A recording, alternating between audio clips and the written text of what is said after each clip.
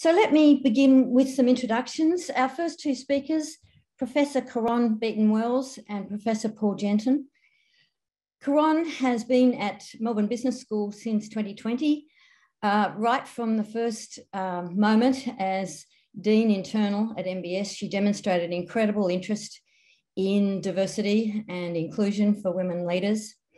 Caron was formerly a Professor of Competition Law at Melbourne Business School, and as Dean Internal, she has full responsibility and leads the senior team on all of the functions of the school, students, programs, people, culture, and etc.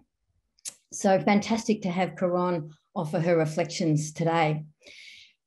Professor Paul Jensen is Deputy Dean at the Faculty of Business and Economics, and Paul similarly has had extensive experience overseeing leading programs, particularly the BCom, and has a lot of wisdom in that space that he's going to share with us today, I hope. Paul's particular interest is in innovation and technology, but I want to also point out that he's been a remarkable advocate for Indigenous business leadership.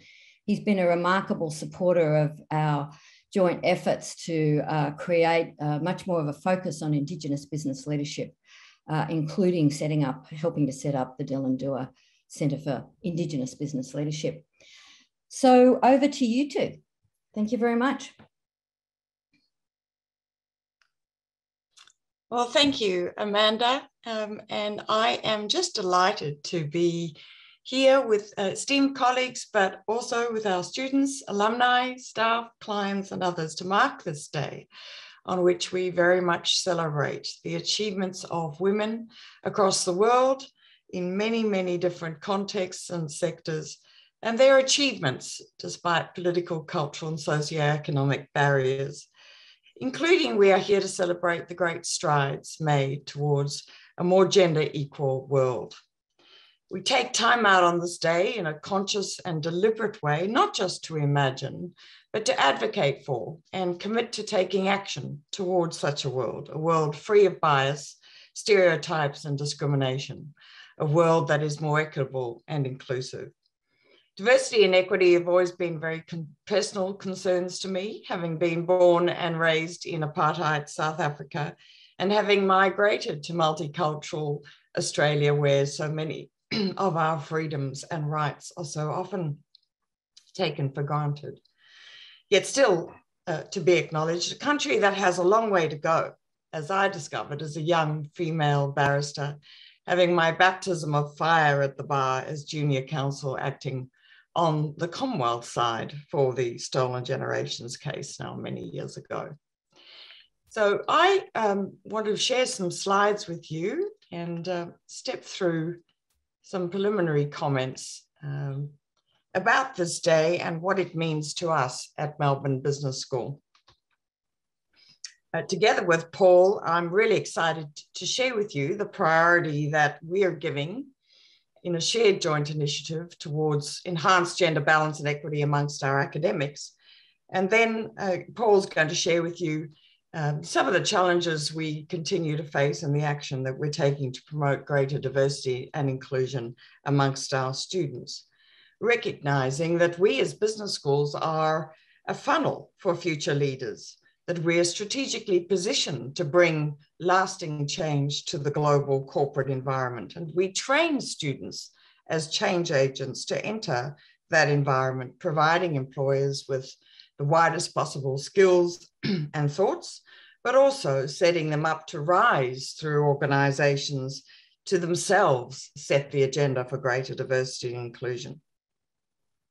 Let me first set the scene now about some recent data that does show progress made in both of these areas, but still very much a long way to go globally amongst business schools.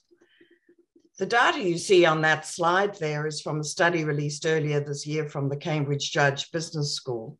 Unfortunately, as far as I'm aware, there's not at least a recent similar study done on Australian business schools, but anecdotally, I'd be surprised if the data was very different.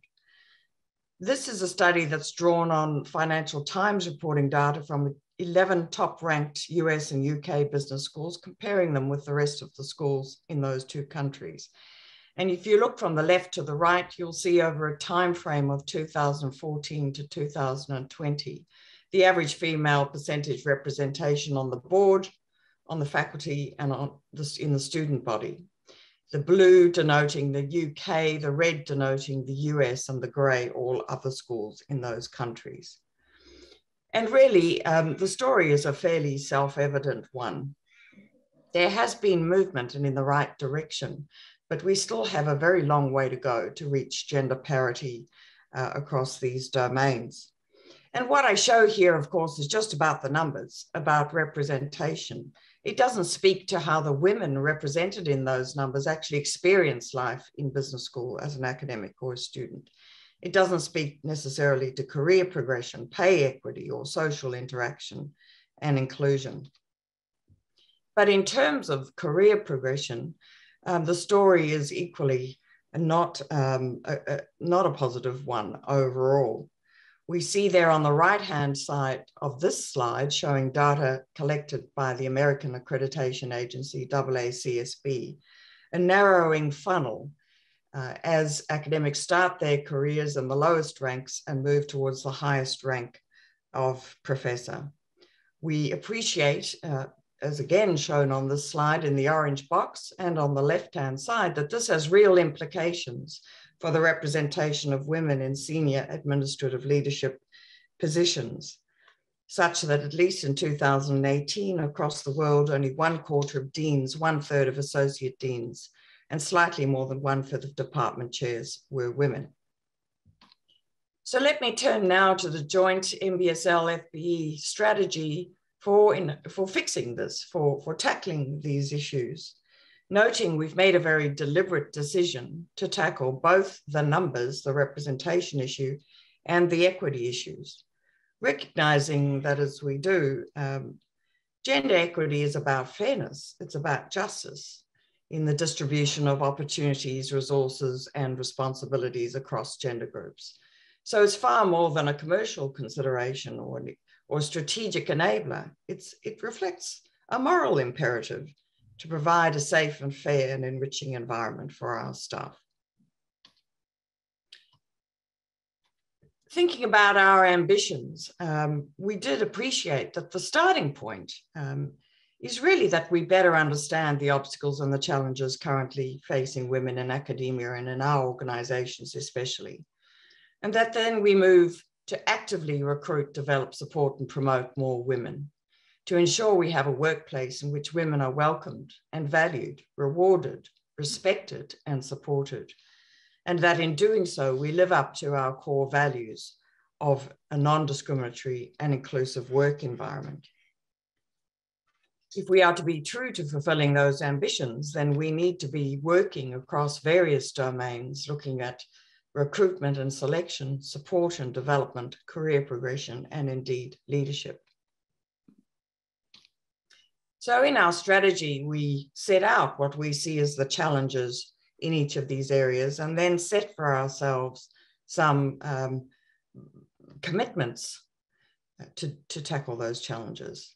In the area of recruitment and selection, recognizing that unconscious bias is often a factor that contributes to continued discrimination against qualified and capable women. We need to be concerted in the way in which we revise, review, and really improve our selection and recruitment processes. But it starts with increasing awareness of the fact that we offer real career opportunities and an enriching work experience for female applicants in management speak, improving our employee value proposition. That we then increase the number of female candidates for positions and opportunities available and the proportion of those who are successful. We understand, of course, that it's not enough to recruit more women academics. We then need to support and actively develop them across their careers. Again, understanding the challenges and obstacles that they might face and what aspects of it in our culture in an academic environment might hold them back. We need to ensure that all of our colleagues of every gender actively do this, that they actively support and champion their female colleagues to further their careers. In terms of formal career progression, we need to understand that seeking promotion often arises at a time when it is not the easiest for women who are also starting a family to take on a greater workload, to take on those extra service requirements that might make them stand out from their male colleagues. We understand that often there is a lack of clarity for women and indeed for others about the promotion process. And they need to be not only helped to understand what's involved in that process, but actively encouraged to apply. In promotion processes, there needs to be assessment of performance relative to opportunity, taking into account the particular circumstances of women who are often also caregivers. And in the area of leadership, again, understanding or taking as a starting point an understanding of the challenges and obstacles women face, including, as I've mentioned, unconscious bias that operates in this area as well, the lack of formality that sometimes attends internal recruitment and promotion to senior leadership ranks, and the expectations of what comes with a leadership role and what that will mean for women who carry competing responsibilities. We need to be creating and demonstrating the development opportunities and career paths available for our women towards senior leadership roles. Again, looking to ensure we are meeting best practice in our senior leadership appointment processes and ensuring that there is gender balance on all of those other committees and groups and fora where women have a chance to demonstrate their leadership credentials. So lastly, drawing, as you might expect I would, on some of the business school literature, we do appreciate that having a good strategy is one thing, but it is only as good as its execution. So sitting behind these commitments are comprehensive action plans with accountabilities and timelines to ensure these commitments are met, as well as a commitment to ensuring that we track and we report openly on our progress against these commitments. Ultimately, also, we appreciate that not just having good policies and procedures are enough, that it is ultimately a cultural shift that will be required, a shift in, to be honest, what are some entrenched norms, conscious and unconscious in our organizations that can work against gender balance and equity. And finally, and I do appreciate the irony on drawing from Winston Churchill, I'd exhort my colleagues and all others who champion this area just never to give up on this. There has been progress made. We need not to forget that in looking ahead at all of the work still to be done. And we need just to keep at it. Let me hand over then to you, Paul. Thank you, Karon, and good morning, everybody. An inspirational talk, Karon. Thank you so much. And can I just start off by saying what a pleasure it has been to work with you over the last couple of years on this and on many other issues. You have brought a lot of care and compassion and genuine leadership to the space, and it's an absolute delight to work with you. Can I just also start by acknowledging country, acknowledging that I live and work on Wurundjeri country. And it's an absolute pleasure to be on this beautiful country, and I pay my respects to elders past, present and emerging. And I also pay my respects, as Amanda noted up front, to Indigenous women who have got an amazing set of skills and capabilities that we can do a lot to learn from. And I'm delighted to say that we do have Indigenous women in our faculty and in our business school, and it's a pleasure and a delight to be able to work with them and learn from them as well. I'm constantly trying to improve my leadership and management style, and I get inspiration from outstanding women in those positions. So I was going to take a slightly different tack today and look at student issues and really try and focus in, hone in on some issues that aren't going well for us. And I think Karon has really set the scene beautifully and showed that there is some movement. It is slow, but it's in the right direction. And I wanted to flip that on its head and give you some background information and some data, some striking data that is moving in the wrong direction. and that relates to female participation rates in our flagship undergraduate degree, the Bachelor of Commerce. So I've been BCom Program Director for the past 5 years, and over the course of that 5-year period, we have seen a steady reduction in participation rates of females in the domestic market. So in other words, our own local high school students, typically in the past, we used to have about a 60-40 split between men and women, and that has been inching away in the wrong direction over at least the last 5 years. And it's something that's very alarming to me, because I think there's a sense in which we absolutely need to be doing all that hard work that Karan just talked about within our own institution now. But we have to be mindful of the fact that there's a pipeline of amazing female talent that is thinning. I won't say drying up, but it is absolutely thinning.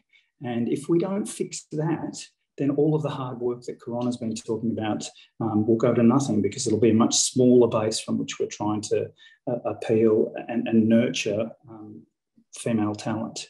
So I am very concerned about it, and I have been looking hard with the team to look at things we can do to try and improve it. So we're asking ourselves the very, very tough and difficult question: what is unappealing to women about the Bachelor of Commerce?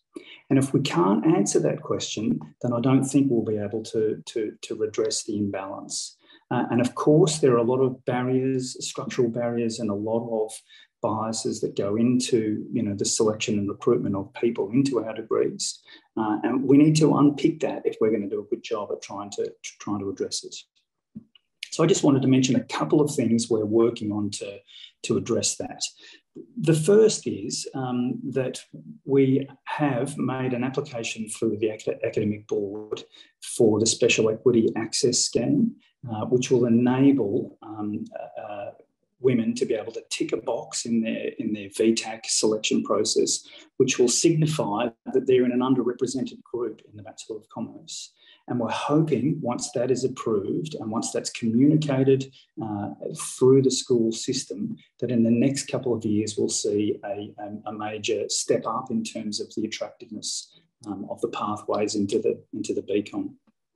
Now, of course, that's only one thing we need to do. That can't possibly solve the problem and can't possibly answer that question about what is unappealing about the Bachelor of Commerce as it currently stands.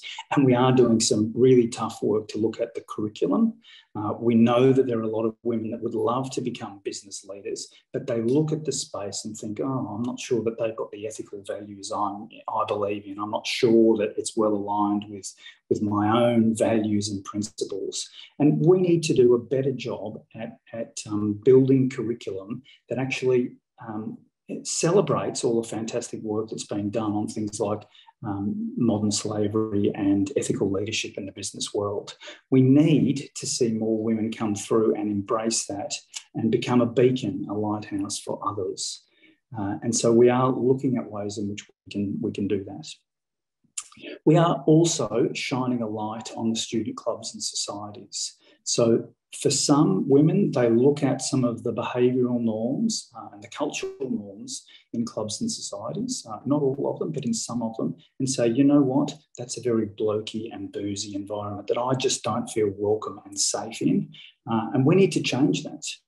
If we're serious about, as an institution, about upholding those values of respect and inclusiveness, then that needs to manifest itself across all of our aspects of student support, including the clubs and societies.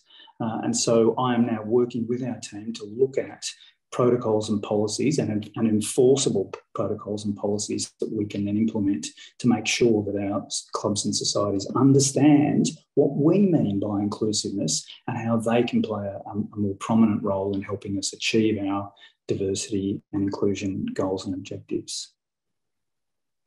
We're doing lots of other things, and one final thing that I just wanted to mention was that we are well aware that other areas, particularly in STEM, have been very successful in talking to high school female students and consulting with them about what it is that might be attractive for them in a STEM career. and they have run a series of camps over the wintertime, which have been very successful in terms of building a pipeline, building that kind of scaffolded pathway from high school into engineering and IT degrees, for example. And we've done nothing like that. We've been really careless in the way we've thought about building pipelines for female students, high school students, into the degree. And we're going to try and address that. So we have now got, in principle, approval from the faculty executive to start a camp that would be run every winter, like the Girl Power and Engineering and IT camp, and we'll mimic some of those aspects of that particular camp, and refresh and rejuvenate where appropriate, because that is now 5 or 6 years old.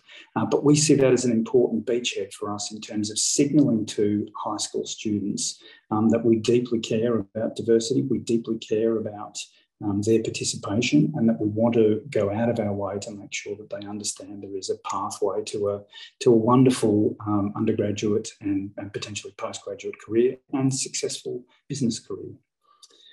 So that's just a flavour of the sorts of things we are doing. As Coron mentioned, it is tough and challenging work, but I am absolutely committed to delivering on this. I've just signed a new 5-year contract as Deputy Dean, and this is at the top of my list of priorities. And I'm working very closely with our new Joint Assistant Dean in Diversity and Inclusion to make sure that we deliver on this. They're big ambitions, but this is work that absolutely must be done. Okay, with that, I am going to hand back to Amanda. Thank you. Thank you very much, Paul and Coron. Some amazing challenges and wisdom in there. But I really felt that you pulled out the ethics around these issues. You know, they're not just commercial issues. They have deep ethical roots. Some of the experiences that young women students are experiencing, would not wish on anyone. So I'm going to encourage you to use the Q&A box, encourage the audience, pop your questions in the Q&A box.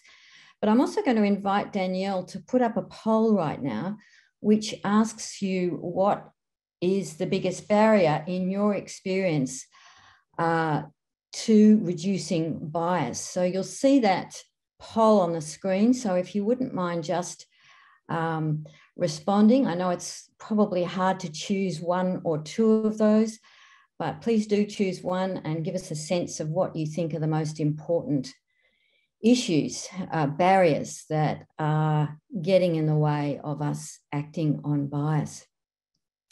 And if you've got an extra moment, please do put a question in the Q&A box too, or upvote a question that is already there. So I'll just give a couple more seconds. So a lot of those are coming in. You know, we've got a lot of consistency across a number of factors. Perhaps I'll ask Danielle to close the poll and then that will be revealed. So yeah, there's a lot of support for a number of things: lack of awareness of bias and its negative impacts, absence of a psychologically safe environment to call out bias. And you know, some of Paul's experience and stories are obviously part of that. Not walking the talk, having policies, but not enough follow through to action. And historic structures, norms and practices, we heard about that from both of our speakers, some of those norms which feel very blokey. So I'm going to now introduce and turn to our two remaining speakers, Professor Andrew John and Professor Isabel Metz. And Andrew and Isabel are going to start to help us address some of these questions. Firstly, Professor Andrew John is a Professor of Economics at the Melbourne Business School. Andrew is also Associate Dean of Faculty at the Business School, and so has carriage of a lot of this work in introducing colleagues, academic colleagues, to issues of diversity and in fostering greater inclusion and less bias among the faculty. Andrew's had a lot of experience working in Southeast Asia and Europe, and I'm sure that that consulting experience and that academic experience has really nurtured and given him a base from which a passion around diversity has arisen. I'll also introduce Professor Isabel Metz, who's Professor of Organisational Behaviour at the Melbourne Business School. Isabel is an internationally renowned expert in this field of bias, so it's appropriate that we really do finish our presentations, at least with Isabel. We're very lucky to have Isabel. She's been internationally recognised and awarded for her work in the space of combating gender bias. And Isabel teaches on our Managing Diversity and Managing People program. So thank you, Andrew. Over to you first. Thank you so much, Amanda, and good morning, everybody. On the 4th of August, 1916, a young Scotswoman called Jean McGilvray Hare turned 21, and in recognition, her father gave Jean her very own key to the front door to their house. And of course, there were rules, in particular to do with what time she had to be home in the evenings. And these were rules that she immediately broke. The day after her birthday, she stayed out too late because she had attended a suffragette meeting. When she came home, she used her new key to unlock the door. She entered the house to find her father standing waiting for her in the hallway. And he held out his hand, and without a word, she placed the key in his hand. The technical term for that is patriarchy. Now, Jean was my grandmother, and I begin with her because one of the things Amanda asked me to do today was to tell my personal story, which I guess means to explain what has brought me to the place I am today as someone in a leadership position at Melbourne Business School, trying to do my own small part to address bias and to improve the school as a place for women to work and a place for women to study. And as I'm speaking of place, before I go any further with the story of how I reached my current intellectual place, I do want to note that the physical place where I am currently standing is on unceded Wurundjeri land, and I acknowledge the traditional owners of this land, pay my respect to elders past, present, and emerging.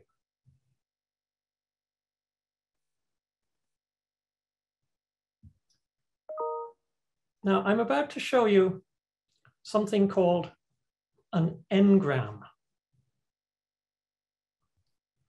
And for those of you who haven't seen one of these before, this shows the relative usage, the frequency of usage of different words in published books. It comes from the Google Books corpus, which is a massive, massive corpus of published works. And this particular engram, as you can tell, is kind of in tribute to my first wave feminist grandmother. And it shows, as you would expect, that in the early years of the 20th century, there was this big spike in the usage of the term suffragette. And I'm going to be showing you a few of these engrams over the next few minutes. Don't worry, by the way, about the vertical scale. That's going to change from graph to graph. I just want you kind of to focus on the trends. And before I get into kind of showing you more of these, I do have to acknowledge that this is a personal narrative that I'm telling, which means it's colored by all of the biases that stem from my own background and circumstances, not just being male, but also white, straight, cisgendered, educated, having grown up middle class in relatively wealthy countries, and so on. The technical term for that, by the way, is privilege. Now, jumping ahead a generation from my grandmother, I have this engram for the women of my parents' generation. And the decade I've highlighted there is actually the decade when my parents were in their 20s. And that was the period which, at least on the basis of linguistic usage, we might want to call peak housewife. But by the time I was born, the term was very definitely in decline. And when I went to university and then to graduate school, the notion, frankly, felt very outdated. People weren't talking about housewives anymore. The women I studied with certainly weren't planning to be housewives. They were getting degrees and they were going to work at top consulting firms and law firms. The women I went to graduate school with were getting PhDs and being hired to prestigious academic jobs at MIT and Harvard. The norms of my parents' generation really did seem to be rapidly vanishing. And instead, this was the period where the term career woman jumped into usage. Now, that term has a slightly antiquated feel to it today, and you can kind of see that in that downturn in usage at the end. But when I was a young adult, at least in my environment with all of its specifics of class and education and so on, that genuinely did feel like the new normal. Now, having said that, we were obviously aware at the time that the old gender norms and gender roles hadn't disappeared overnight. There were many more men than women among my professors. There were many more men than women in my undergraduate classes and in my PhD classes. And I was certainly aware that past inequities were continuing to cast a long shadow. And indeed, I think that led to my first real involvement in activism for women's causes, which was when in my first job as an assistant professor, a colleague and I advocated very strongly and unsuccessfully for affirmative action hiring for our faculty. And I say unsuccessfully because even though I think my heart was in the right place, my grasp of academic realpolitik was sorely lacking at that time. And I think all I managed to do was alienate half of my colleagues. But in the bigger scheme of things, that failure actually didn't seem to matter all that much because really all we were trying to do was to speed up what felt like a clear arc of history. And then we became aware of this.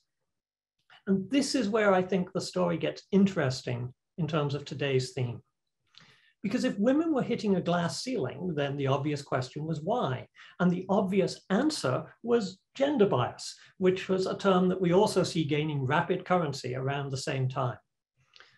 So the narrative was simple. The power in business, in society, in academia was still largely held by older men. Many older men were still sexist. These sexist men weren't promoting women. It was a plausible story. It was a simple story. And it was actually a story that still left us some room for optimism, at least if you weren't one of those women actually bumping up against the glass ceiling at the time. Because those old misogynists, they were dinosaurs. They were going to retire and they were going to die and they were going to take their gender bias with them. And they were eventually going to be replaced by, well, the more enlightened men and women of my generation. That seems very naive now. Because what do we see if we look at the 1990s and the 2000s? Well, interestingly, we stopped talking quite so much about gender bias, but we didn't stop talking about the glass ceiling. Instead, we woke up to the fact that the narrative we had to tell and understand wasn't just one of old sexist men. It was something much more insidious. And it was due to a term that's well and truly entered the mainstream in the last decade. It's a term that Karan referred to before, which is unconscious bias. Now look, unconscious bias is really disheartening because it tells us that we're dealing with a problem that is subtle and difficult to identify and difficult to address. Unconscious bias is also really confronting because it tells us that the problem isn't simply the moral failings of others. It's a cognitive failing that we all possess and by definition we're unaware of. Worse, we may believe that it's a problem for others, but not for ourselves. One study found that 85% of people believe that they are more objective than their average peer. And whenever we have a situation where 85% of the people think they're in the top 50% of the population, you know you've got a problem. And perhaps worst of all, we can fall prey to unconscious bias, even if it's a bias that we are a victim of. The research tells us that individuals who are victims of bias may still internalize those biases. Or in the specific context today, women are not immune from biases that negatively affect women. So it's disheartening, it's confronting, but that doesn't mean there's nothing we can do because we can counter these biases to some extent with better policies. Karan alluded to the fact that Melbourne Business School's Diversity and Inclusion Committee, on which I serve, has recently adopted a 34-point action plan for improved gender balance and equity in our faculty. Karan specifically mentioned the accountabilities there, which she does all the time, and that frankly makes me nervous because my name is next to a lot of those accountabilities, but that is really something for which I am personally going to be held to account. The plan includes several best practice recommendations for reducing unconscious bias in hiring. So we really do think we are at least making a start on addressing these issues. We can also, of course, encourage women to participate in leadership, something else that Karan and I are continuing to work together on. And then there's unconscious bias training, which, while not a panacea, is certainly something that can help. But those are not going to solve all our problems, because today is a day when we have to acknowledge what our more nuanced understanding of bias implies. Promoting the success of women in the workplace isn't just a matter of waiting for the dinosaurs to die out. It's not enough just to go through unconscious bias training programs, because what matters is the work that we do afterwards. Making ourselves be vigilant and aware of the biases in others. That's one of the easier bits. Continuously interrogating our own thought processes so we are aware, as best we can be, of the biases in ourselves. Being open to criticism from others when they call us out on our own biases. Persuading others to join us on this journey, one of the things that I really have to try and do with my faculty. That's all hard work that lies ahead of every one of us. But look, International Women's Day should be a day for optimism as well. A century ago, in 1922, 26-year-old Jean Hare still did not have the vote. Over my lifetime, the shifts in attitudes towards women, more specifically towards women in the workforce, really have been extraordinary. The opportunities for women really have radically improved. I don't say that to suggest the problems have been solved. Of course they haven't been. I say that because that's what gives us real cause for belief that if we're willing to do the hard work, we can succeed in keeping on making the world a better place for women. Because that is what's happened over my lifetime. So if we commit and we recommit to the hard work, we can also do that celebrating the change that has already happened, because the technical term for that is progress. Thank you.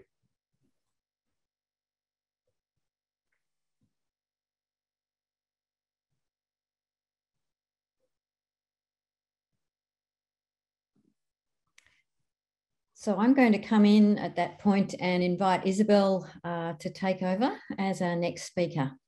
Thank you, Andrew. And thank you, Isabel.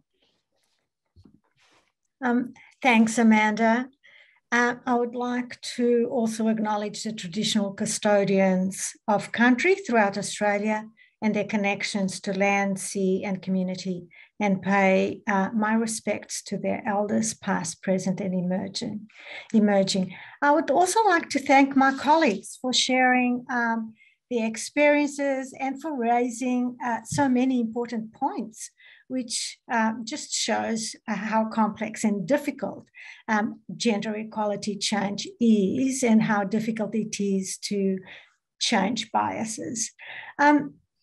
So let me start by saying, on a positive note, that a recent snapshot of the Australian population found that 88% of Australians agree that gender equality is a problem. And partly, most of them agree that this is because biases are so difficult to change.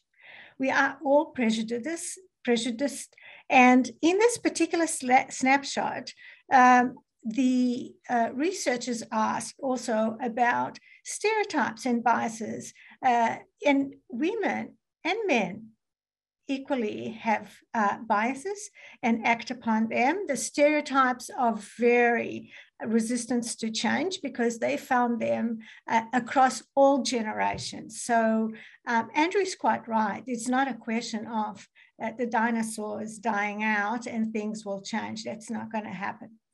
However, this does not mean that we can't do better. We definitely can.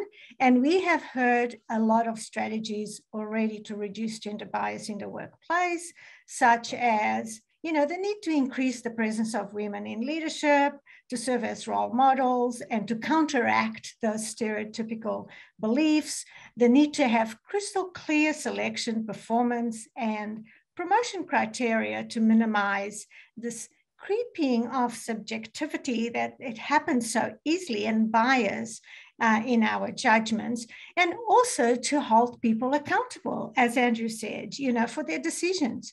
Research shows that when we do hold people accountable, and if they know they will have to justify their decisions to others and they are going to be questioned about their decisions, that they make decisions and they rely less on stereotypes.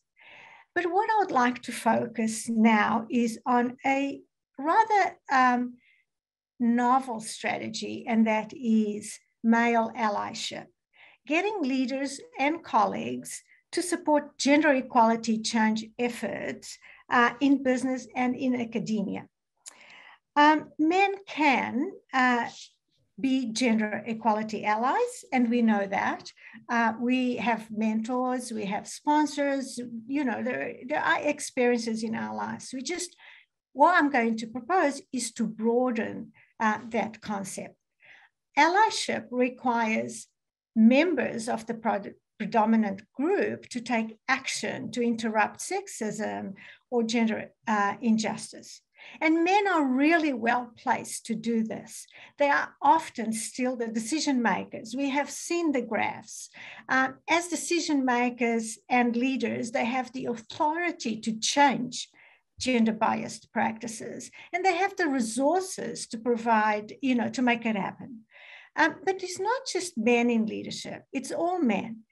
Our peers, they are seen as more credible advocates of gender equality change because they are perceived to have no self-interest in such a change.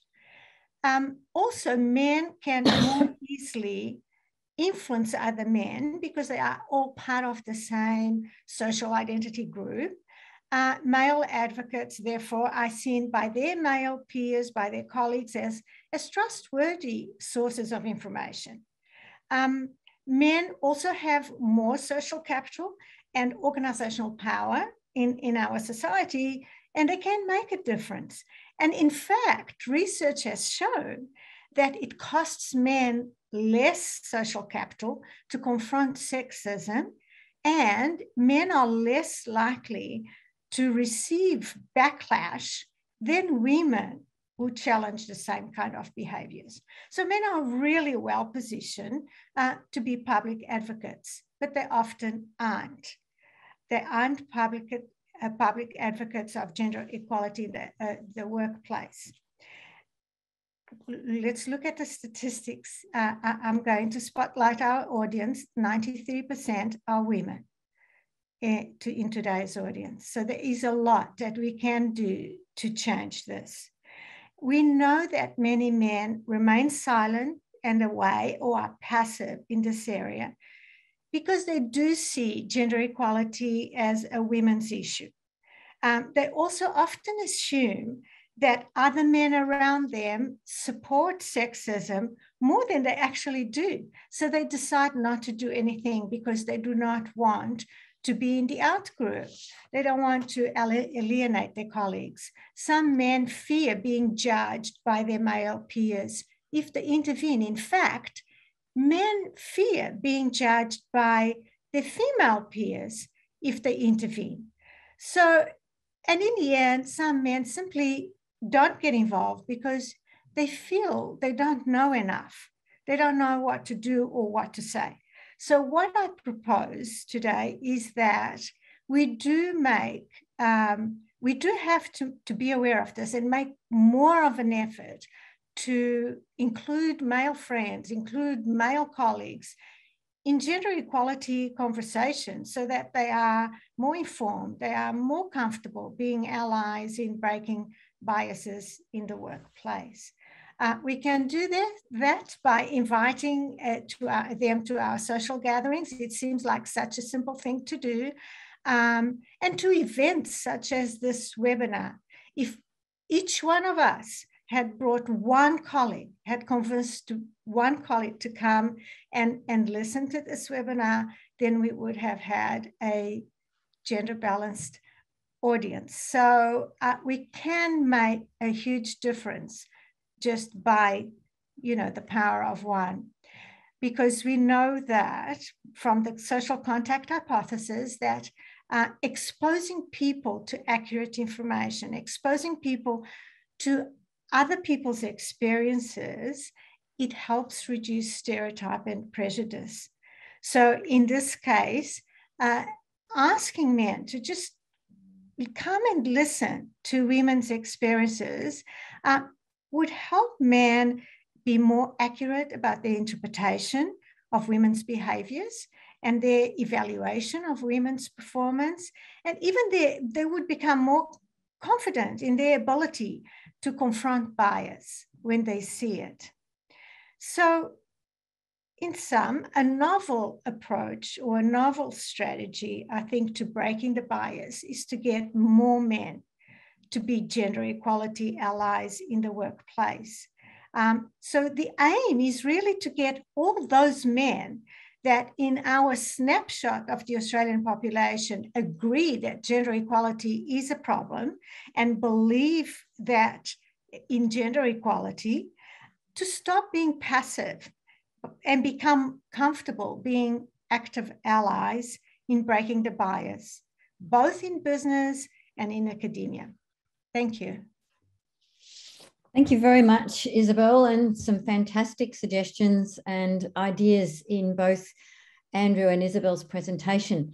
So I'm going to ask Danielle just to put up another quick poll around what strategies you think are most important in tackling gender bias, and then we'll move to some of the fantastic questions that we've got. So what, in your experience or opinion, is the single most important initiative to tackle gender bias? So just pop in there what on the basis of your experience seems to be most important. And I might invite our other panelists to join me in a moment to comment on this. Interesting things coming up. So the biggest one here is to develop tailored awareness and education programs for all employees. So I'll give it a moment longer. And Danielle, if you wouldn't mind closing the poll now. So very interesting. The most important factor is that idea of developing more tailored awareness and education programs for all employees. And I'm sure that means the men among us who may be advocates or allies. So questions, we've got some wonderful questions in the Q&A. And again, I'm going to invite our panelists in to join us here. The first question that I want to ask on behalf of one of our audience is, what are some tips on how to call out bias without it being seen as a personal attack? And I'm sure all of our panelists would have had experience with that, men and women. So over to you, what do you think? Calling out bias without it being seen as a personal attack.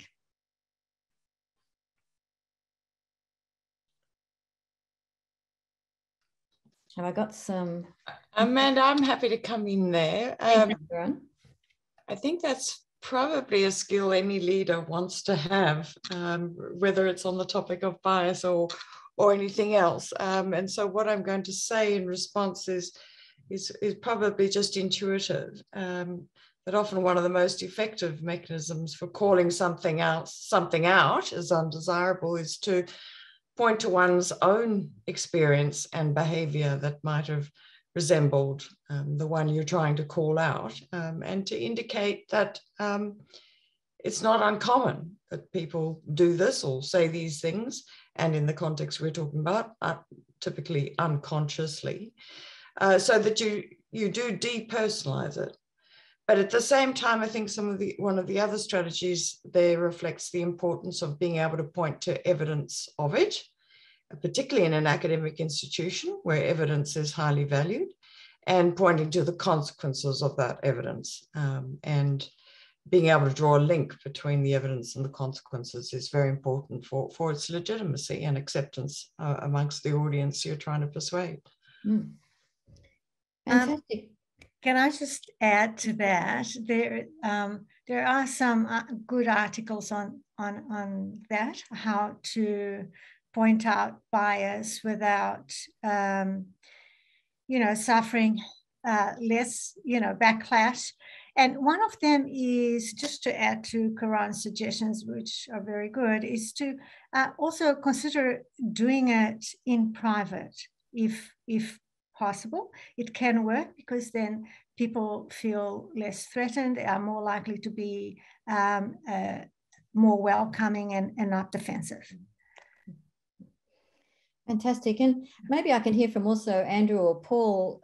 As a man, Isabel talked about the risks some men feel about naming bias or discrimination or sexism when it happens. Have you got any thoughts or tips to add?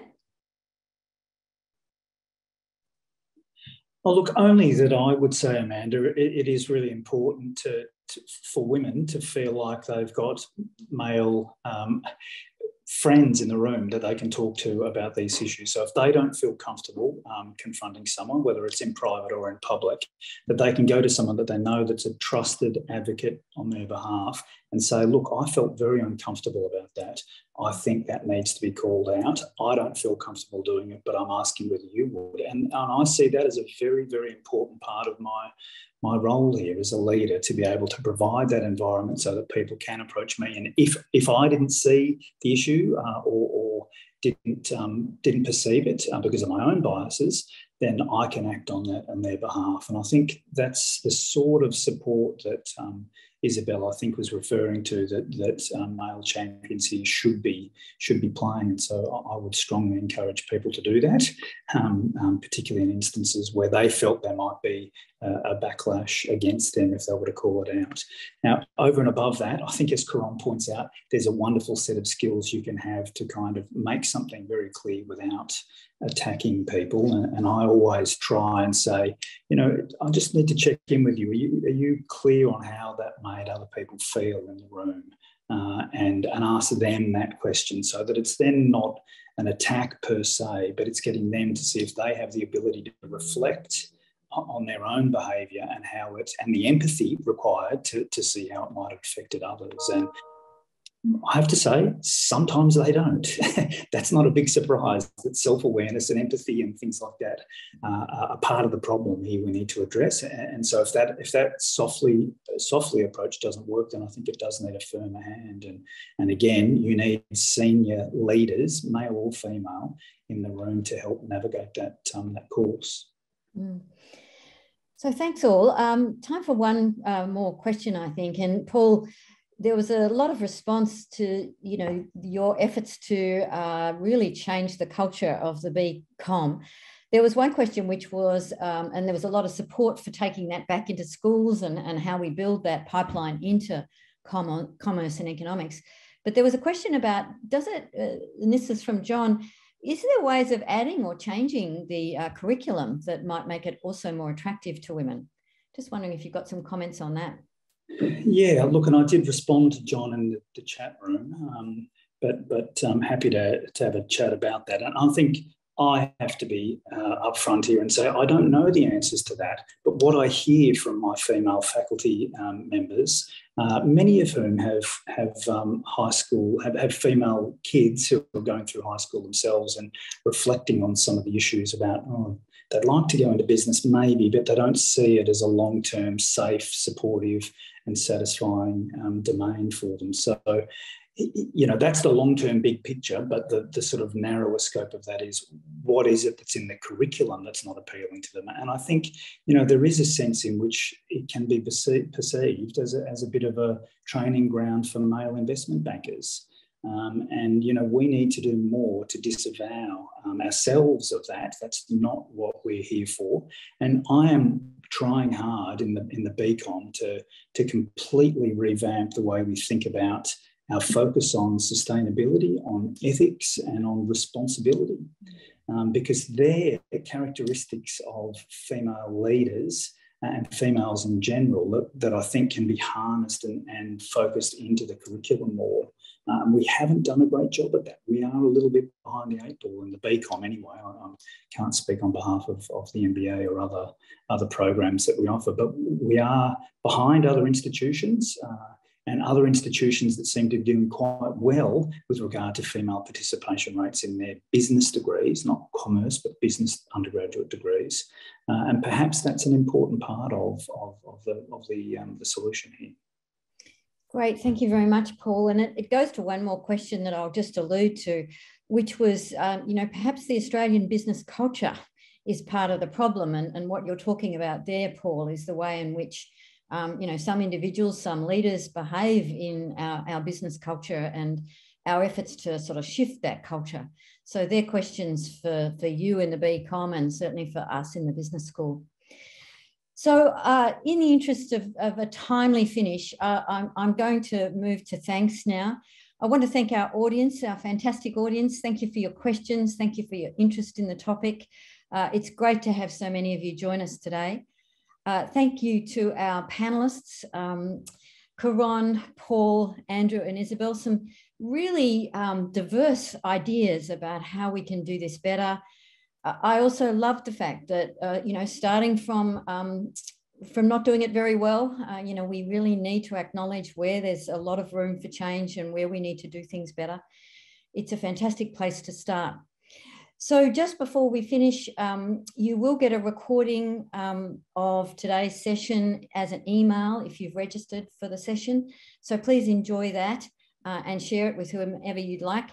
And I would like to mention that we have another breakfast coming up that you may very well be interested in. It's on the 15th of March, a breakfast with Sean Armistead, hosted by the Dylan Dewar Centre for Indigenous Business Leadership. So happy Women's Day, International Women's Day, everyone. Have a great day. Celebrate women, celebrate all of the women you know, the ones around you, and support women. Over to you and goodbye.